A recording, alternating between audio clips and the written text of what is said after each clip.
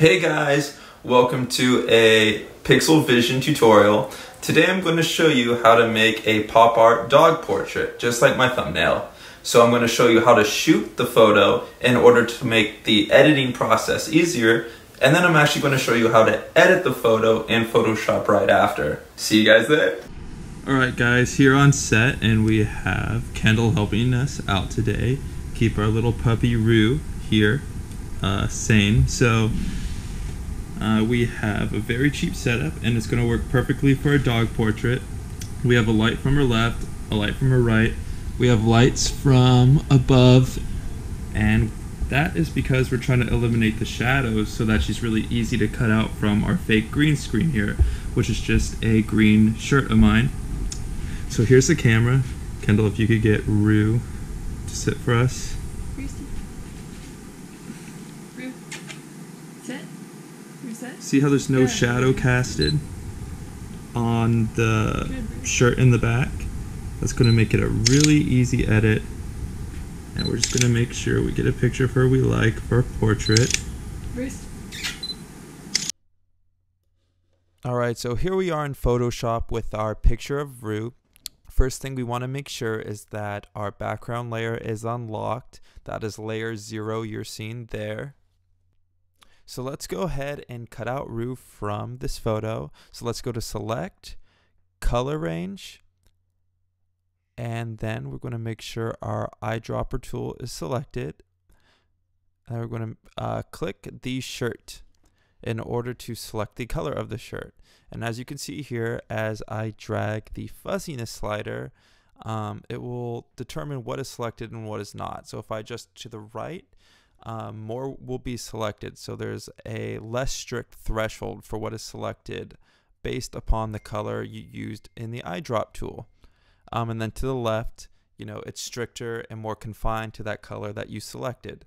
So let's put it somewhere near the middle to make sure that the shirt is as white as you can get it without Rue turning gray or white. So that looks pretty good there at 103. And let's select OK.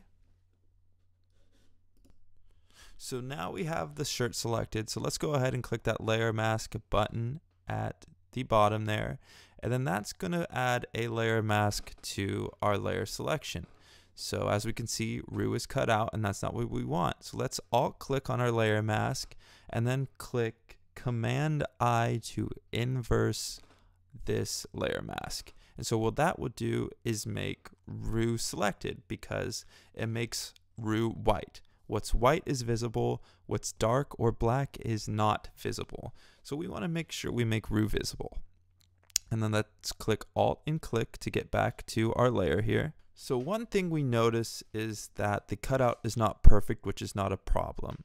So we're going to refine our layer mask by Alt clicking our layer mask to just show the layer mask. And now let's click B on our keyboard to select our brush tool and adjust the size of it according to what you need with our bracket keys on our keyboard. Now we're going to make the selection of Rue a little better by going up to our blend modes and clicking overlay. So now that we have overlay selected as our blend mode, let's make sure our brush tool is selected with B and that our foreground color is black. We're going to start brushing over the outside of Rue, so in those dark grays and those black areas with our black brush tool. This will make all of those dark gray areas that are a little bit see-through true black, so that Rue is cut out from the background better. Notice how when your brush tool is on black that the white and light areas are not affected. So you could kind of go over Rue on the outside there without affecting the cutout of her. So I'll speed this up so you don't have to wait as long. And now we're going to go over to our left and make sure our foreground color is white. You could click D in order to make it that default set of colors. And then we're going to start brushing over Rue to make those little kind of gray areas within her true white so that she doesn't have holes in her cutout. Notice how when you brush over her, the outside of her kind of turns gray into the black area. Just go back and make your foreground color black and brush back along the edge of Rue to make sure it is true black around her. Alright, so it's time to fix the white areas in the background. So let's go back and change our blend mode to normal and just start brushing black over any white areas you see.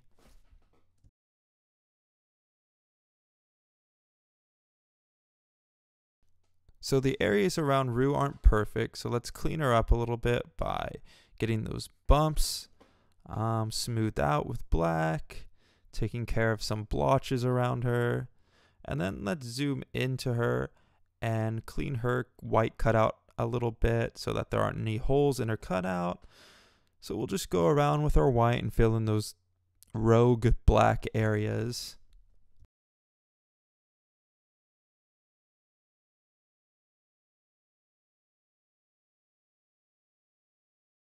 Now that we're done perfecting our cutout, let's alt click on our layer mask, and now we see that Rue is pretty much perfectly cut out.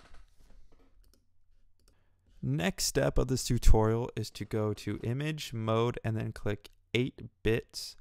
What this will do is make it possible to access our filter gallery, which you will see in a bit. If you don't do this, then you will not be able to access your filter gallery. One thing I like to do is duplicate my background layer to make a layer that I can edit without messing up my original file. So now that that's done, let's go to filter, filter gallery, and see how our view is really zoomed in here. Let's go down to the bottom left and make sure we click fit in view or fit on screen. Either usually work. And the filter we're going to choose is cutout for that pop art dog look.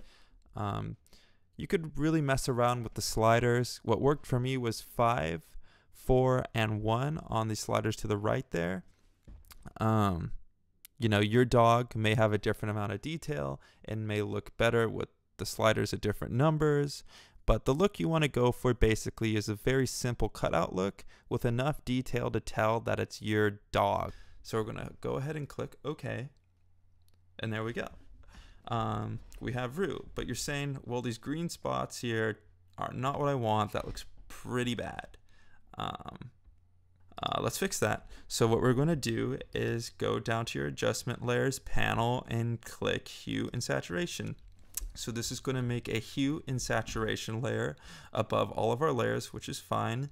And then we're going to actually make it a clipping mask by clicking Alt and in between our two layers here where you get that square and down arrow.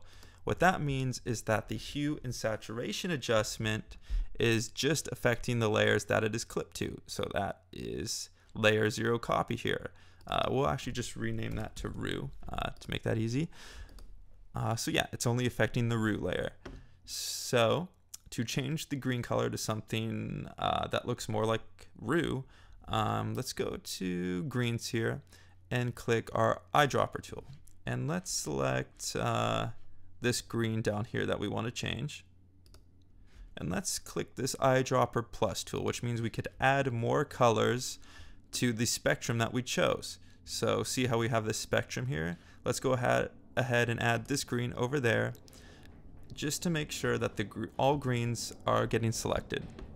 So what we can do is to fix this green problem, we are going to slide down the saturation tool to make it look a little more gray, which is the actual color of Rue, and we could change the hue to something a little more similar to what we want, which is kind of this reddish, greenish, gray.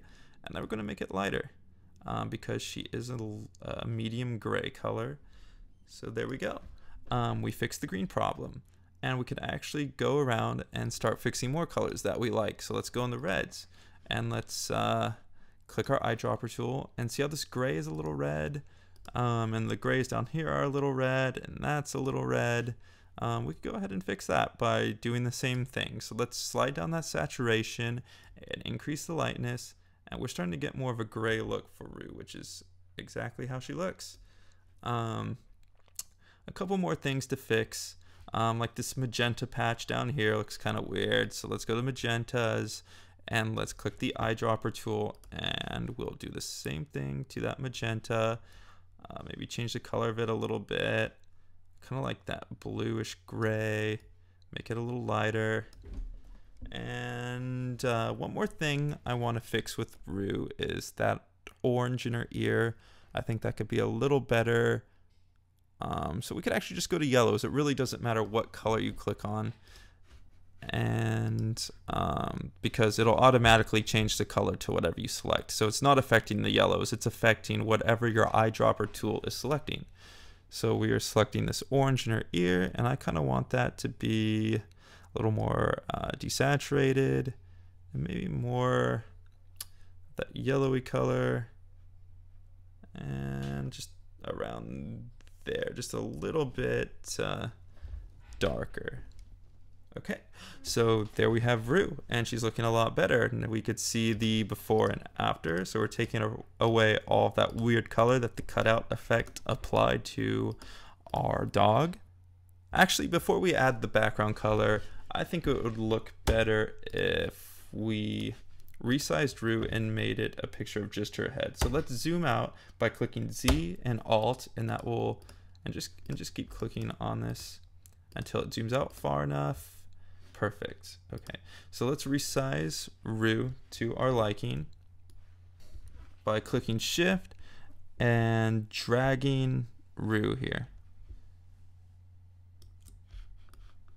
And let's drag her up, and we could continue to make her a little bigger until our head kind of fills that, and we could even make her a little bigger.